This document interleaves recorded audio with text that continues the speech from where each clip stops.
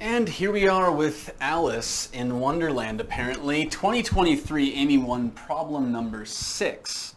Alice knows that 3 red cards and 3 black cards will be revealed to her one at a time in random order. Before each card is revealed, Alice must guess its color. If Alice plays optimally, which means there's probability involved, there's chance, she's going to choose the option that has the highest likelihood of occurring. As you would, right, if you're playing optimally. The expected number of cards, in other words, the expected value of the number that she gets correct, that she will guess correctly, is the fraction m over n, where those are relatively prime positive integers. Find their sum. Relatively prime means it won't reduce, not that they're prime numbers. Okay, so now what? That's not what relatively prime means, but in this context it means that, because they're a fraction. Okay, here's the thing. Just think about it. The first card that comes out, it doesn't really matter what she says. She has a 1 in 2 chance of getting that card correct. And so we can actually, instead of calling them red and black, when I did my notes on my paper, I used red and black, but R and B look a lot alike. So I'm going to switch it now on the board to just something different so it doesn't look quite the same.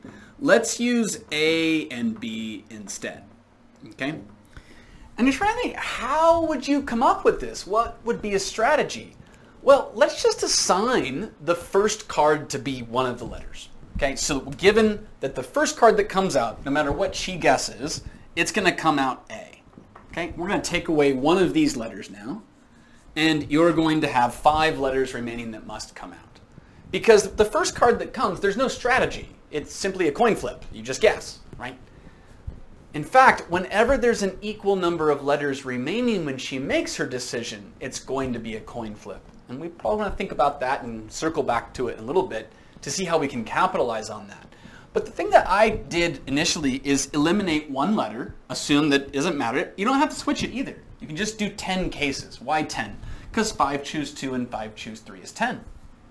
And so we could just make a list of these out if we wanted to. Maybe there's a way to do it without listing.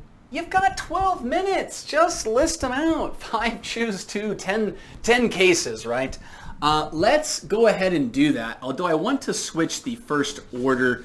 I like to have in 5 choose 2 listings, I like to have the thing on the end with the 2. And what I do is I call it an anchor and a floater.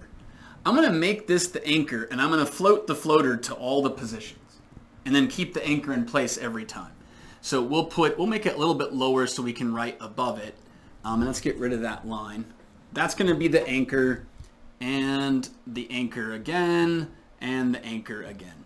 Meanwhile, this will have a B value and then A, and then you'll have 2 B values and then A, and then you'll have all 3 B values and A. And then of course this is B and B and B. So again, the anchor stayed, the floater floated. And once it's floated all the way to here, you're going to move the anchor in 1. These are my terms, by the way. I don't think anybody else calls it this. It's just the way my brain processes what's happening. So now we're going to move the floater back to the side of the anchor, and a B goes over here. So the anchor's moved in 1, floater back to the side. And that will be the first one of that type. Because I'm gonna run out of space, I don't want to squat down. I'm gonna go ahead and write the other 5 over here. And again, we've got BA on the back side. That's the anchor, and we're gonna have 2 copies of that. And then the floater's gonna move in 1 spot so that it looks like this. The floater moved into here, and the B switched spots with it. The B is now here. This front B is still there. One more time, the floater's going to move to the front, A. The anchor stays exactly where it is, because that's what anchors do. And hence the name. You like the terminology, don't lie. Okay, then we're going to put the anchor in 1 more spot and bring the floater back to it. And you will go here. And then, of course, the floater will float to the front. The anchor staying in place. And finally, the anchor is going to move in 1 and you get the one that we had originally before I erased it. Okay, so there's our 10 cases. Now we've got these 10 cases. First off, you can make this list of 10 items with having no clue what you're going to do. A lot of times when you're not quite sure, how am I going to handle the expected value when I get there? Sometimes in problems, we peek ahead. I know what this is going to look like, and when I get there, I'm not going to know how to do it. So why list it all? Why make the list? Well, the answer is because you've got 12 minutes, and sometimes, I mean, it's an average, 12 minutes per question.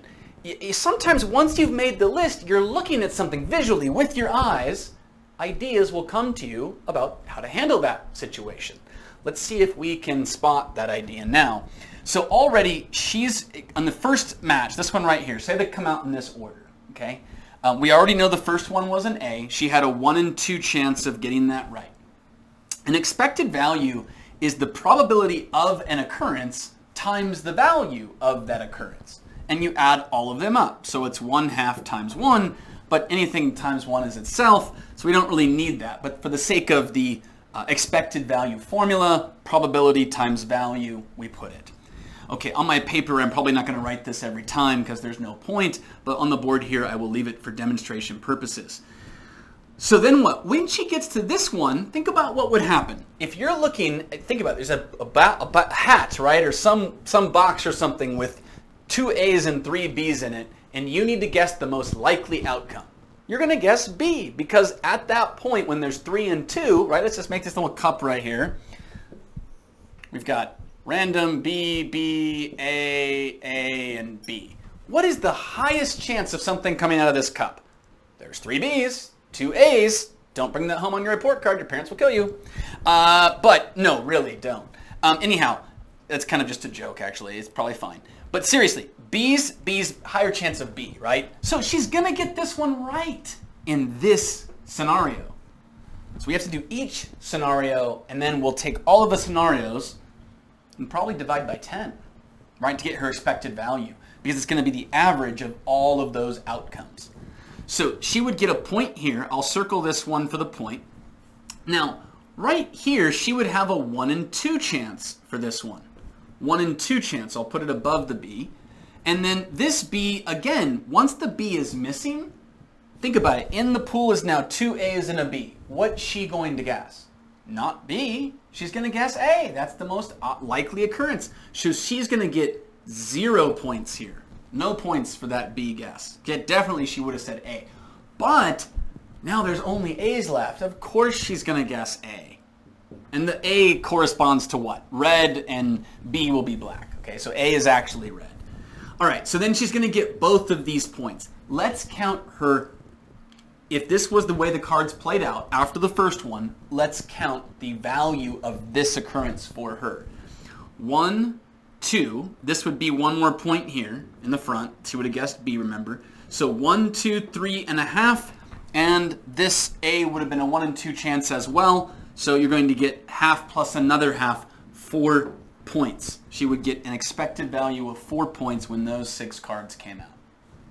Not too shabby. Again, what would this be? It would be half 1 times 1. And each card's worth 1, right? So do we really need the 1 for any of these? You kind of don't, yeah? So half plus 1 plus half plus 0 plus 1 plus 1. 1, 2, 3 combined 4. We're good? We're good. Okay, let's go to the next one and just work your way through this whole list. Do each one. In fact, if you haven't done this yet, pause the video right here, pause it, go make the list, and see if you can get all of them correct. You're then going to divide by 10 to get your answer. So the next thing would be what? Don't forget, all of them start with A. And you might be asking, and we'll talk about it again at the end, why don't I have to do the ones that start with B? And again, we'll get back to that at the end. I want to finish this method first. So the A is always going to contribute 1/2. Let's just go through. If 1A is gone, the higher likelihood is B. She is going to get 1 point for that. Then here, you now had 2 of each remaining. It's a coin flip again. You're back to getting a 1 in 2 chance. Okay? But on that one, we don't know if she got it right or not. She has a 1 in 2 chance. Okay? We don't determine that. But when there's two A's and a B left, the higher chances for A. That means whenever there's more and that's the one that comes out, she's guaranteed to get that one right. That's going to be an expected value of 1. Back to a coin flip, could get it right, maybe she doesn't, but the last one she definitely gets right. Okay? So now what do we got? We've got 1, 2, 3, 4.5. 4.5. So it's not always the same, okay? Yeah, we're good here. Okay. Then let's go to the next one down the list. I'm going to erase some of this because I need space to calculate. So let me just erase that, and maybe I won't do the 1/2 in front. I'm just afraid I'm going to forget it. We'll just put 1/2. Okay, then the B here, it's guaranteed she's going to get it right. In fact, all of these first B's she's going to get right because they were the higher chance. So you're going to have 1 plus. The A is a coin flip. We don't know. But when there's two B's and an A left and the B comes next, she's guaranteed to get it. The final BA is going to be a coin flip plus a guarantee. Okay? So we've got 1, 2, 3, 4, and the extra half is another 4.5. Then what? Now on this one though, don't forget the first one's an A. She has no chance to get this as an A. She's going to guess B. It's the most likely occurrence, so she will get 0 for that A. Plus, the B is back to a coin flip, 1/2. Okay? Oh wait, no it's not. I'm sorry. Let's think about this carefully. Be careful with that kind of stuff too, where you jump in your head to an incorrect conclusion. You're missing two A's. There's a great chance the next two are going to be a B. She's going to get both of these B's correct. So 1 and 1. Then the next one's the coin flip because there's 2 remaining, and then the last one's guaranteed. 1, 2, 3.5, 4. You're going to get 4 here. All right, then on this one, again, the B, guaranteed to get it right. There's 1 plus. B is a coin flip because there was an equal number remaining, 2 B's, 2 A's. So you have a half. The A is guaranteed. You're back to a coin flip, and the final one will always be a guarantee. In fact, we might even consider taking the final one off, but I think it helps us with processing, so I'm going to leave it there. So 1, 2, 3, 4.5. Okay, let's go to the next one over here. Starting with that upper left B, it's guaranteed 1 because it's the most likely occurrence as usual. You're to a coin flip because there's been 1 of each missing. There's 2 of each remaining. Coin flip. Then there's 2 B's and an A. Higher likelihood is B. Guaranteed to get this B right. Coin flip guarantee. So plus 1/2 plus 1. 1, 2, 3, 4.5. We'll put that over here. That's her expected value if they came out like that. Again, all of these have the A in front. Don't forget. So they are all 6 there. All right, then what? Next one, the A, she's not going to get that right. It's not a very high chance for her, 40% chance that that's an A. She's going to get 0 points right there. And then the half we'll do at the end of what you did before. The B is guaranteed to be right, as is this B. It's a lot like this scenario here. When 2 B's came in a row, she was guaranteed to get both of those right. You kind of start to get faster too as you're going, and we end with coin flip and guarantee. So 1 and 1, 1.5, 2.5, 3.5, 4. Now she's got 4. Okay, next one, the B here is guaranteed points. Let's go down here and write it. 1 plus, guaranteed points. Then you have 2 of each. You're at a coin flip, followed by 0 for this A. Because you had 2 B's left, you would have guessed B. Alice would have guessed B. And then both B's are guaranteed because they're all that's left. She would have definitely guessed those values. So 1, 2, 3.5, 4 for that one as well. Okay, on to this one over here. Again, an A was missing. There's no way she's guessing A. You get 0. Then the B is guaranteed. You're going to get, not 1/2, you're going to get 1. So 0 plus 1. And then here on the A, what's left? You're missing 2 A's, yet this is what's left when you made that call. You would have guessed B. So she would get that wrong and get 0 points for this A. Then the two B's are guaranteed, 1 and 1. 1, 2, 3, and the 1/2 is 3.5. Okay, last one. You're going to have the 1/2 for the first one, but then this is 0 and 0. So I'm just going to put it right underneath. 0 plus 0. But the final three are all guaranteed. So we're not going to write plus 1 plus 1 plus 1. Just pretend we did. 3 plus 1/2, 3.5. Okay, so now let's go ahead and add this all up. I think what I'm going to do is take these two 4.5s and donate their 0.5s to these 3.5s. So now collectively these are all 4s. So I've got 4 4s, 5 4s, 6 4s, 7 4s, 8 4s, and then two 4.5s. 8 times 4, 32. The two 4.5s, 9. You're at 41. 41, and you're going to divide that by 10. Why divide by 10? Because we have 10 cases. Now, let's discuss what would have happened if we had instead 41 over 10. We'll get that in a second. What would have happened if we had instead done all 20 cases? We took the B out, all the cases with the B coming out first, right? Because 6 choose 3 is 20. In fact, you would have gotten for the other 20 cases this exact same, or other 10 cases, this exact same one. So you would have said 41 plus 41 over 20, and 82 over 20 is still 41 over 10. Note 82 over 20 doesn't fit the m over n criteria. They have to be relatively prime, and it would have divided out. So there's really no point in doing the B versions, and the first choice is arbitrary, right? Once that's decision, it's always going to be a half. We don't even need to think about the other 10. I just talked about what it was just in case you still weren't convinced by my argument that it's symmetric and it doesn't really matter.